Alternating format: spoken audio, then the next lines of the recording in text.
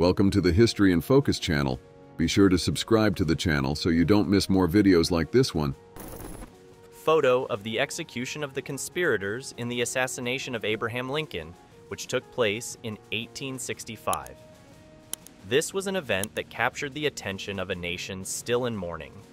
Among those executed was Mary Surratt, the first woman to be executed by the federal government of the United States. Surratt's inclusion in the image and the emphasis given to her in the caption reflect the public debate and controversy that surrounded her role in the assassination. There was significant debate about the true extent of her involvement, and many Americans were uncomfortable with the idea of seeing a woman executed. This hesitation reflected the gender norms of the time and the unusual nature of her alleged crime, intensifying the drama and division of opinions across the country. Photo of the engineers of the 8th Militia of the state of New York in 1861 during the American Civil War. It shows a group of engineers in uniforms in front of a campaign tent. They wear typical uniforms of the time, which include kepi hats and long coats. We can see the simple tent in the background, made of canvas, common in military camps. The scene conveys a mix of formality and readiness, characteristic of military engineers, who were essential for building fortifications and bridges in times of war. Historical photo of freed slaves posing along the banks of the James River and the Kanawha Canal in Richmond, Virginia, a location where slave labor was crucial for the construction of the canal. This canal played a vital role as a commercial route for the city. In the background, it is possible to see the ruins of the Haxall flour mills and the Gallego mill, highlighting the impact of the war on the location's infrastructure. This photograph not only documents the significant contribution of slaves in the construction of essential infrastructure, but also serves as a powerful reminder of the harsh reality of slavery and the social transformations that followed its abolition. Photo from the collection: Photographic Incidents of the War. The image captures a group of soldiers, many of whom are notably young, apparently so young that they seem unable to shave.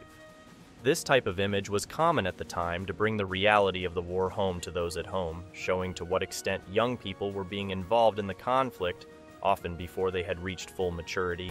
American Class 440 locomotive, which was destroyed during one of the most dramatic events of the late American Civil War. In the fires that devastated Richmond in April 1865, many structures, including the Richmond and Petersburg Railroad Depot, were consumed by flames. The 440 class, popular during that period, was known for its wheel arrangement: 4 leading wheels at the front, 4 driving wheels in the middle, and no rear wheels, which provided good stability and speed, suitable for the railroads of the time. Photograph of the preparation of the gallows for the execution of Captain Henry Wirz is a powerful visual record that highlights the deep tensions and emotions that permeated the post-American Civil War period. Wirz was the commander of Andersonville, a notorious Confederate prisoner camp where inhumane conditions led to the deaths of many Northern prisoners of war. He was tried and convicted by a U.S. military court for crimes that included harming the health and destroying the lives of prisoners, being the only person executed for war-related crimes during the Civil War. The image of the gallows being prepared, with the U.S. Capitol in the background and spectators watching from the trees, reflects the solemnity and gravity of the moment.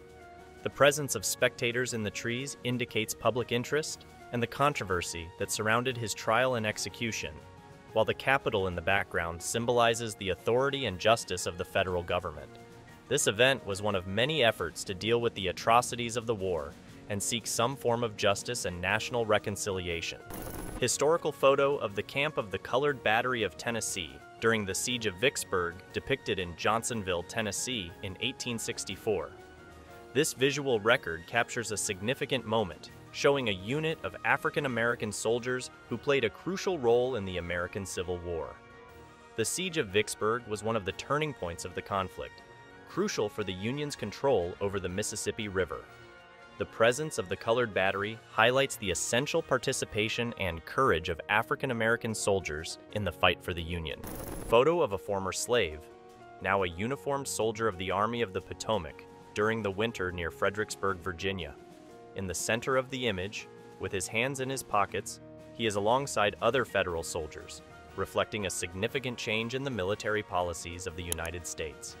The inclusion of African Americans as paid and uniformed soldiers was an important step in the fight for equality and justice, marking their active and crucial role in the American Civil War. Photo of the burned district of Richmond, Virginia, with the Capitol in the background, beyond the Canal Basin, captured in 1865. Richmond, the Confederate capital during the American Civil War, faced a prolonged attack by Union forces during the Siege of Petersburg, which lasted more than 9 months. After intense fighting, the Confederate General Robert E. Lee's army was forced to abandon the devastated city in April 1865. This photograph also demonstrates the tumultuous end of the Confederacy. Photo of the ruins of a heavily damaged roundhouse in Atlanta, Georgia, following the Atlanta Campaign in the summer of 1864. The destruction is a testament to the total war tactics adopted by Union Major General William T. Sherman. After capturing Atlanta, a crucial city for Confederate war efforts due to its factories and railroads, Sherman began his infamous March to the Sea. This scorched earth strategy led to the capture of the port of Savannah on December 21st, marking a crucial point in weakening the South's war capability and accelerating the end of the American Civil War. Photo of Columbia, South Carolina, seen from the Capitol after the occupation of the Union Army in 1865. During this period, much of the city was destroyed, a reflection of the harsh realities of the American Civil War. The occupation occurred in the context of the aggressive campaign of the Union Army to suppress Confederate forces and dismantle their economic and military infrastructures. Photo of the grounds of the destroyed arsenal in Richmond, Virginia. The site is covered in bullet and grenade debris, testimonies to the intense conflict that occurred during the American Civil War. This image captures the moment after the city was captured by Union forces. Richmond, being the Confederate capital, was a crucial strategic target. The destruction of the arsenal, a vital point for the Confederate war effort, affected the military capacity of the South and symbolized the imminent end of the war. Photo of residents walking through the ruins of Richmond, Virginia, in April 1865. This scene shows the devastating impact after the evacuation of Confederate troops, who set fire to bridges and supplies during their retreat, under orders to face the imminent takeover of the city by General Ulysses S. Grant and his Union forces. The resulting large fire swept through the city, leaving a trail of widespread destruction. Richmond, which served as the capital of the Confederate States during most of the Civil War, witnessed one of its final scenes with this catastrophe, preceding the surrender of General Robert E. Lee at Appomattox just a week later, marking the end of the conflict. Photo of the Ringgold Battery, a famous artillery unit during the American Civil War, known for its crucial role in several battles. We can see the battery members in training, probably practicing the handling and operation of their cannons. They are uniformed, in line, with the cannons positioned ready to be used. The scenario is outdoors, in an open field, typical to allow enough space for maneuvers with the heavy cannons. This practice was vital to ensure effectiveness and coordination during actual confrontations. Photo of a pontoon bridge being used by a cavalry column during the American Civil War at the Rappahannock River, Virginia. Pontoon bridges, essential in military operations, were quickly built to allow the movement of troops and equipment over bodies of water. In the scene, uniformed riders cross the bridge, demonstrating the logistics and mobility of the forces in conflict. The photo also shows the urgency of the crossing reflected in the organization and speed of the cavalry movement. Photo of Lieutenant General Ulysses S. Grant, a central figure in the American Civil War, standing next to a tree in front of a military tent in Cold Harbor, Virginia. This image captures him during a significant moment of the conflict, taking a break amidst military operations.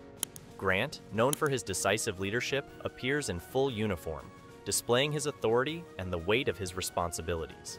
The tent in the background serves as his temporary command post, from where he directed military operations and strategies during the war.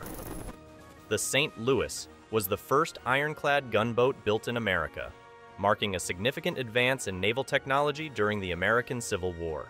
This vessel was equipped with iron armor, offering superior protection against enemy fire and armed with powerful cannons for river combat. The St. Louis was part of the Mississippi Flotilla, playing a crucial role in operations along this important river, helping to control strategic routes and riverside cities. The innovation represented by the St. Louis influenced the design of future armored warships. Camp during the American Civil War, where Union soldiers are guarding Confederate prisoners. The prisoners, wearing worn uniforms, are grouped under surveillance, surrounded by armed guards. We can see that they are in an open field or in a delimited space within the camp, with tents in the background, possibly used by the guards. This scene reflects the tensions and realities of war, highlighting the capture and treatment of enemy combatants during the conflict. This is John Brown, an emblematic figure in the American anti-slavery struggle. John Brown was a central figure in the American abolitionist movement, known for his radical actions against slavery in the decades leading up to the American Civil War. He was born in 1800, and throughout his life, Brown was deeply influenced by his strong religious faith and belief in racial equality. In 1859, for example, Brown led an assault on the federal arsenal at Harper's Ferry, Virginia, now West Virginia. His goal was to seize weapons and incite a slave uprising across the South. Brown was tried for treason against the state of Virginia, murder, and inciting rebellion. He was found guilty and hanged in December 1859.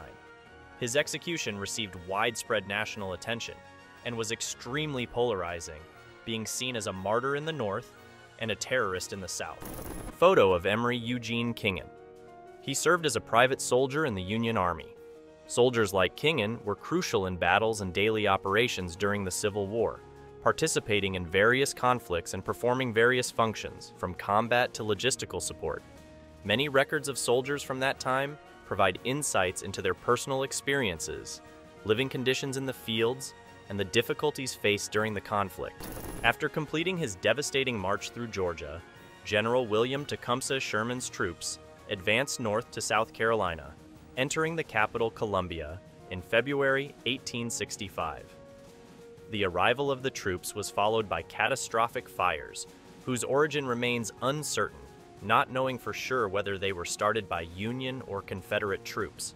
Despite joint efforts by Union troops and local firefighters to control the flames, more than 2/3 of the city was destroyed.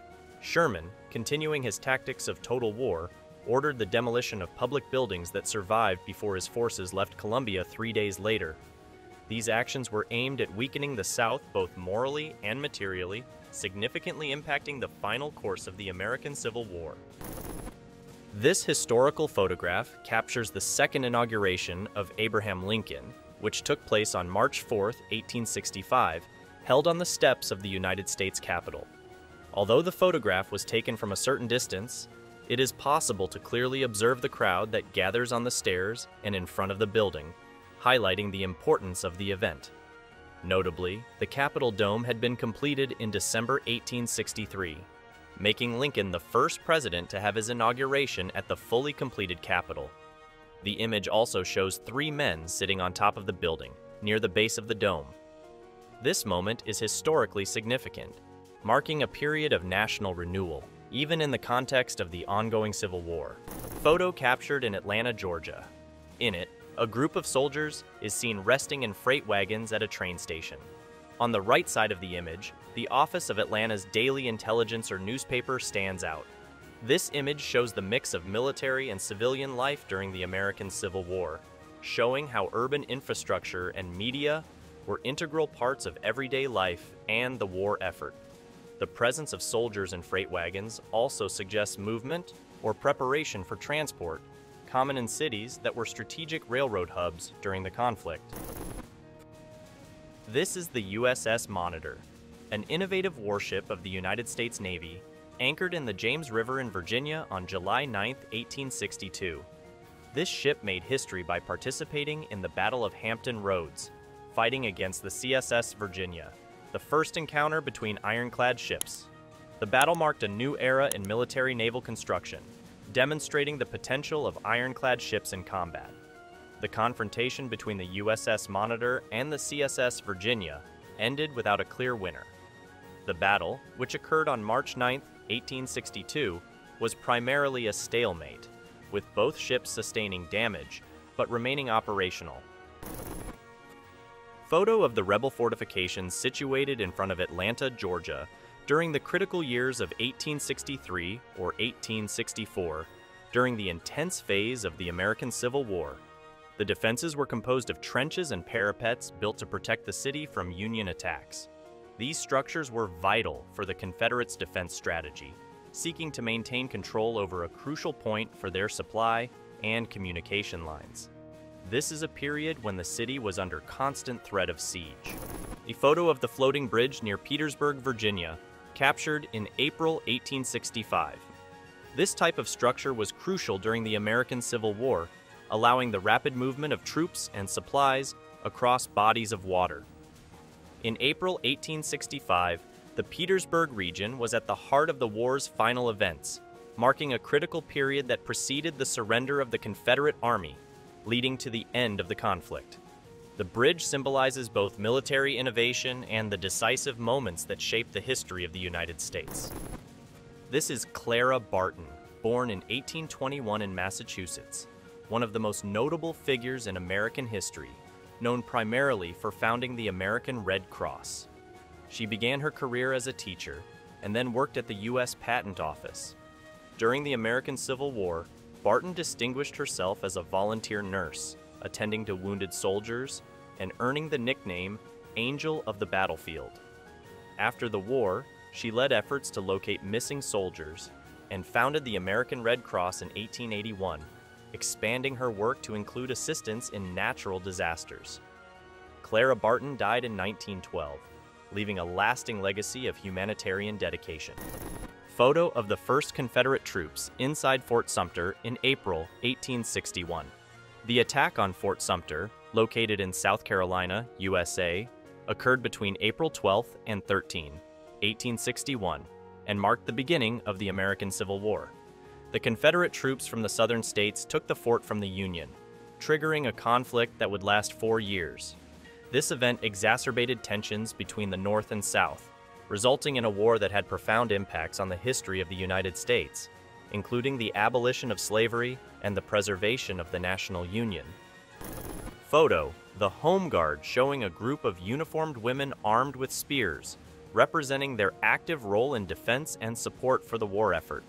This representation not only illustrates the direct participation of women in traditionally male activities during periods of conflict, but also symbolizes broad public support and community mobilization in times of war. Photo of the Lutheran Church and Cemetery located east of Sharpsburg, Maryland, built in 1768. This site has a history marked by conflict. During the Battle of Antietam, the church bell tower was used by Confederate signalmen, leading to a direct attack by Union artillery. After the battle, the severely damaged structure was temporarily transformed into a hospital to treat the wounded. However, due to extensive damage, the building had to be eventually demolished, highlighting the destruction and permanent impact of the conflict on the country's infrastructure. Even during the war, soldiers found moments to relax and enjoy some leisure. A photograph from 1861 may show a New York regiment wearing their original uniforms before adopting the standard federal uniforms.